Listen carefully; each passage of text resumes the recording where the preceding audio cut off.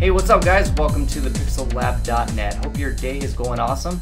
I am pumped up because I have a cup of coffee in my hand, a venti latte, and this sucker is courtesy of Lou, who actually sent me some money via PayPal. And he told me to go buy a cup of coffee. So thank you very much, Lou. I really appreciate that. And now let's get cooking. So today I'm going to go over the shader effector. I've had a few requests to kind of go over my real intro and the bumper intro for my tutorials. So I'm going to show you how to do that. So let's talk about these sidebars first. I'm going to go ahead and turn off the rest of it. So these sidebars, I literally just had them animate on, just keyframe the position and move them on, right? So we'll go ahead and turn those off. That's kind of boring. I'll show you the fun stuff here. So I got a text and put that in extrude, put that in a fracture, just so that it would split up all the pieces, right?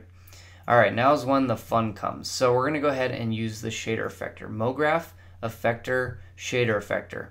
If you go ahead and hold the Alt or Option key, it'll kind of dump the fracture right into it. And what you can see is that it got a little bit jumbled. So let's talk about why that happened. If we go to the parameter, you can see that scale is enabled.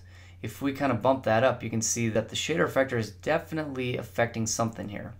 And if we turn that on and turn on position, kind of move it around, you can see that essentially this is acting as a giant random effector. But the nice thing about the shader effector is there's a lot more options, right? So the first thing we need to do is decide what parameters we want this to affect.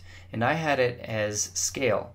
And I actually turned it to -1, which is basically 0. That way nothing is showing up, right? So let's talk about fall off real quick. So fall off, if we turn, it's on infinite. If we turn that to box, you can see that we get this yellow box with a red interior.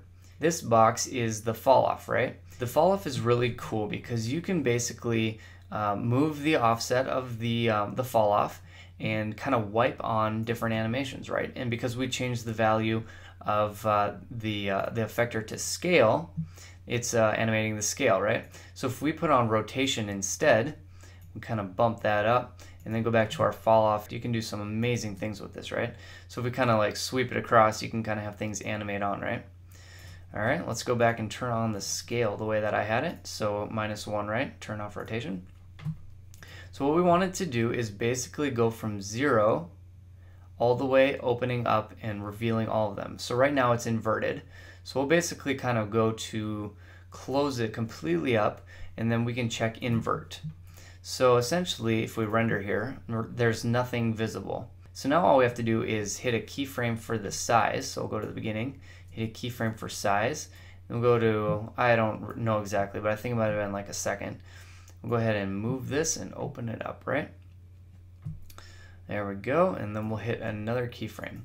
So you can see that it's not quite fully animated. That's because this red box, which is kind of the fall off limit, is still touching the text. So we'll just kind of open that up a little bit there. All right, so we'll go ahead and hit render and see what we got there.